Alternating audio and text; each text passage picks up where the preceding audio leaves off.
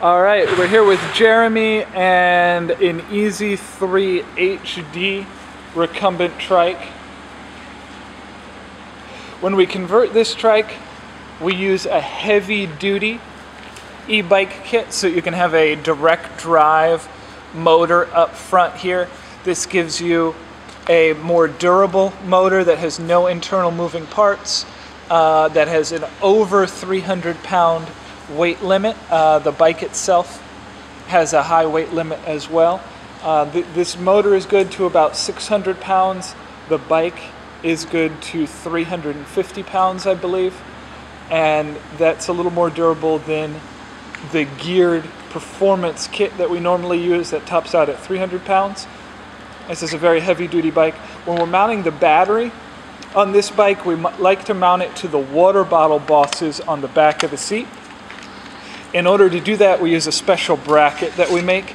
You can see when we mount it with that special bracket, we drill three holes in the back of the battery plate in order to mount it onto that bracket.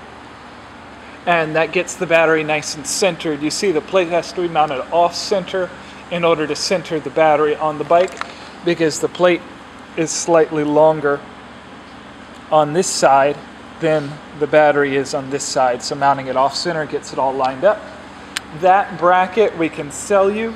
We bend it out of flat stock. We can send you this drawing on how to bend it if you have a press brake. And we can also just sell you the finished bracket for mounting to the water bottle bosses. You have some other options as well. You can use the same system that we use on the Eco Delta. You can see that in our video on the Eco Delta, which is to use some L brackets and a battery plate in order to mount either a bag battery or an aluminum case battery down here. We like to put them on sideways, unlike the Eco Delta. The reason for that is the seat on the HD is narrower here, and you can't really cram a battery between the seat very well. So we mount it sideways, drill a couple holes in the plate to match the L brackets. It's not so bad.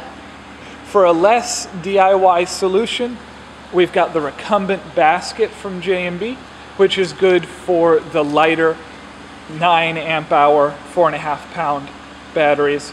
You can mount back there, throw the battery in its bag in the basket, or you can also pick up our 2-tiered rack or a regular rack like the Axiom Journey rack, and you can mount those guys to the seat ears on the back of the bike, and you point the rack struts way down and mount them to the front of the ears there. We don't do that a lot in the shop because you can see the basket sticks out a bit. It looks a little weird on there since the rack is meant for a regular bike, but it does work, and you can mount a battery on top of it, and it's very easy to do. There's no custom hardware needed. The other thing on this bike is the pedal assist. When we mount the pedal assist, we have to mount it on the left-hand side when we're using our ring type TDH sensor. We do another direct mounting here where we drill and tap the frame to mount the sensor directly on the left side. That's because there's no room on the right side here for a ring or a sensor. In the kit though, if you want to do it the simplest way, you'll use our regular E-BikeKit sensor, and this guy just sticks onto the frame with its adhesive back. It zip ties in place, and then the split magnet pops on without having to remove the cranks or the bottom bracket. So it's easy to do at home. Mounts in just a minute. We have a video specifically for that. If you want a more professional look, you can use our modified bracket, which we can sell to you, or we can give you the instructions for bending it at home on your press brake so that you can mount it directly to the bike, drill and tap the frame. But again, you have to use a special sensor. You have to take apart the bottom bracket and the cranks and drill and tap the frame. So that's a lot of work. So most people will use the regular sensor that we send with the kit and add an extension cable to it to give you some extra length. to get to the front of the bike. The next part is the screen.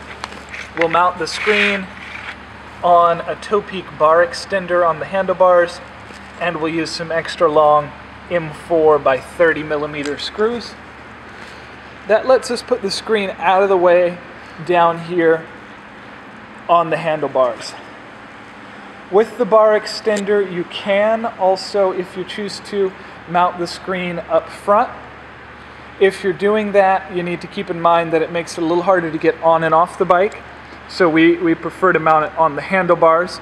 But if you have an extra wide bottom, it may get in the way down on the handlebars instead. If you're doing that, you'll need extension cables to connect the button from the screen all the way back to the handlebars, which takes 2 extension cables here.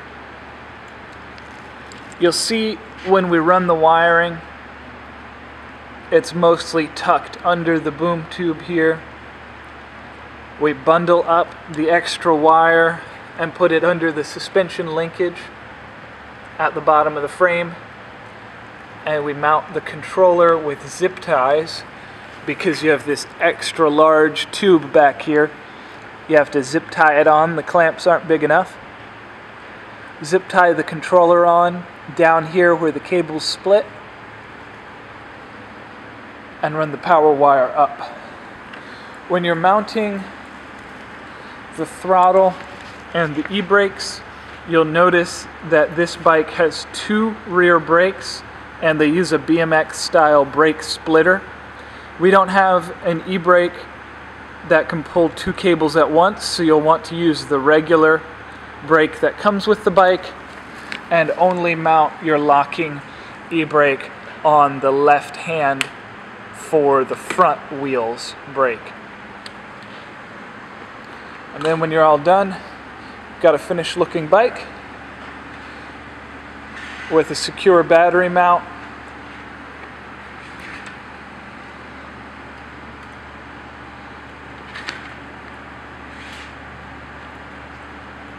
This is the EZ-3 HD SX.